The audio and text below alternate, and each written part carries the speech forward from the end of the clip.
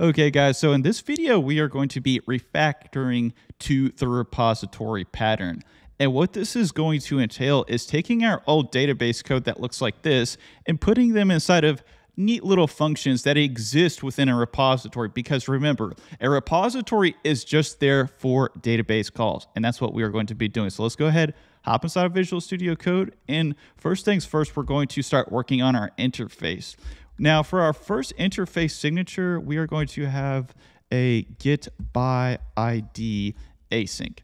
And this makes sense because we need to get stuff by ID from the database. And also we have this little question mark here because our get by ID async is going to have a first or default in it. And first or defaults can be null. So whenever a first or default doesn't find something, it returns null. So we need that little question mark there.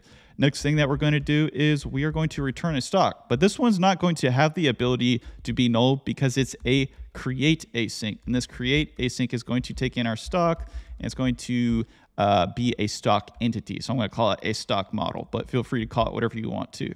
So next thing is we're going to have a stock. We're going to have a return type of a stock and it has the ability to be null, and we're going to say async. But this one's going to be a little bit different because we need the ID, and we are also going to return the update stock request. So we're going to say update, see here, update stock request DTO, and we're going to take in the stock DTO just like this. So next thing, we're going to go down and we are going to pass in the stock. Let me see here. We're going to have a delete async just like this. And this delete async is going to take in an int. It's also going to take in an ID just like that.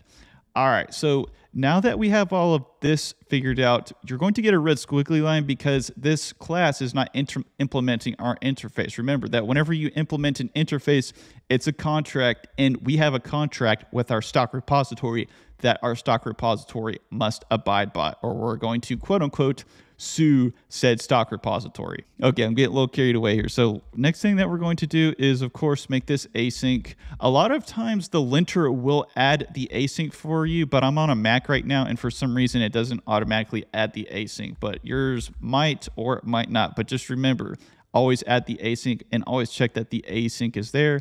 So I'm going to go add async, and of course, we're saving our model, so we're going to go ahead, pass in our model. Next thing I'm going to do is go into here, going to go context.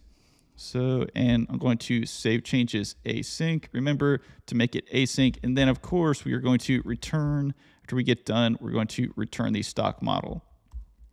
Great. Now what we need to do is we need to do our delete. And before that, I'm actually going to make sure to add my async, and we're going to go here. We need to go fetch our existing stock model. So I'm going to go here. I'm going to go context. I'm going to go stocks. I'm going to go first or default async. And we need to go ahead check beforehand. So I'm going to go x.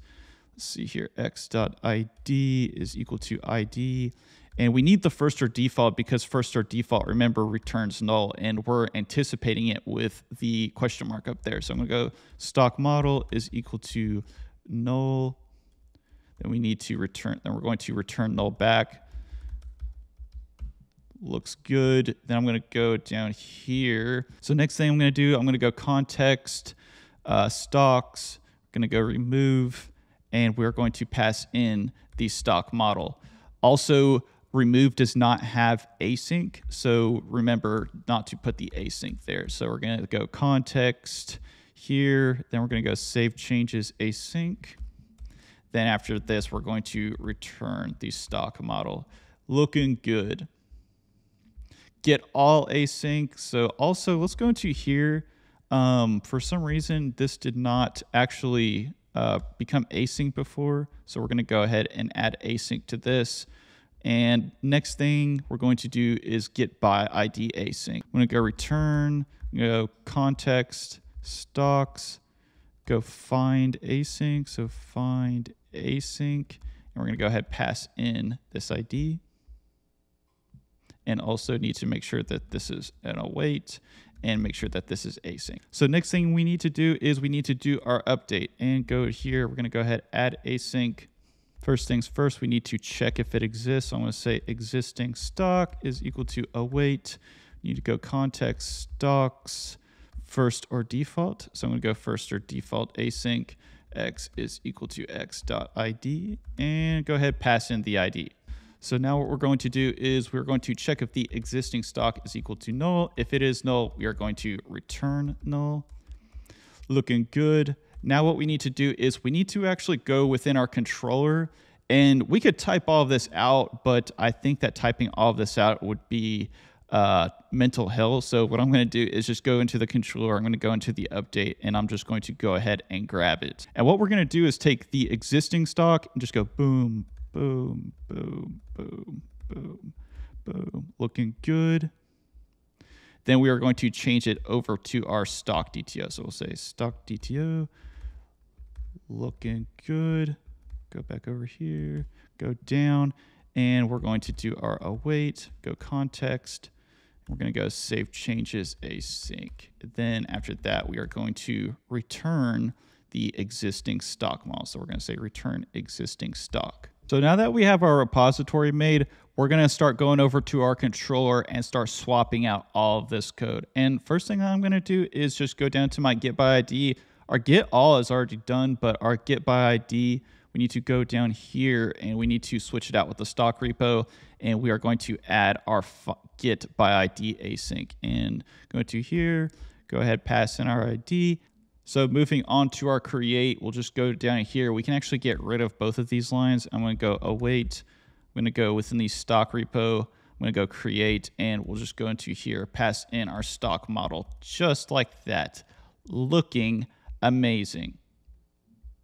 So now what we need to do is go to our update.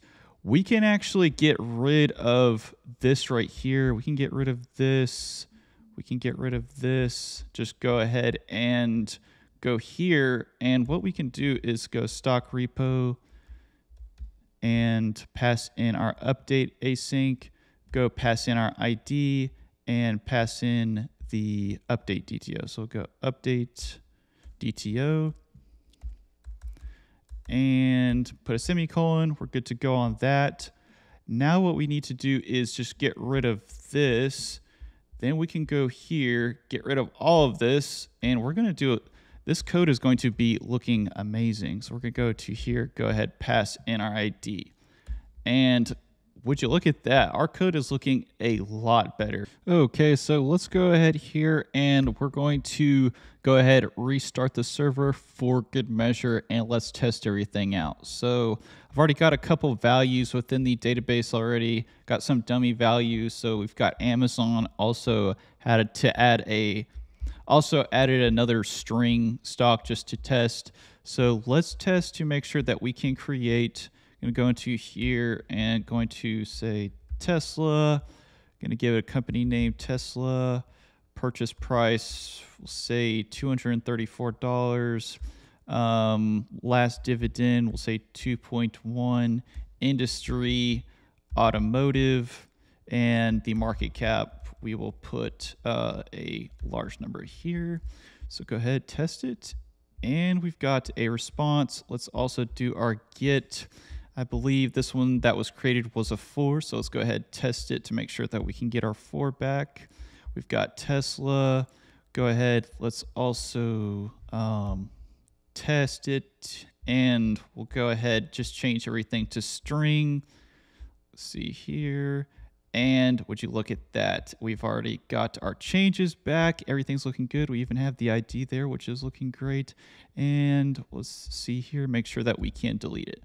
So go into here. I've got a 204 that's looking good. And I'm just going to go back up and make sure that it actually deleted it out. And there is no number 4. We've successfully got all of our database calls refactored to repository. Let's go ahead. Let's move on to the next video.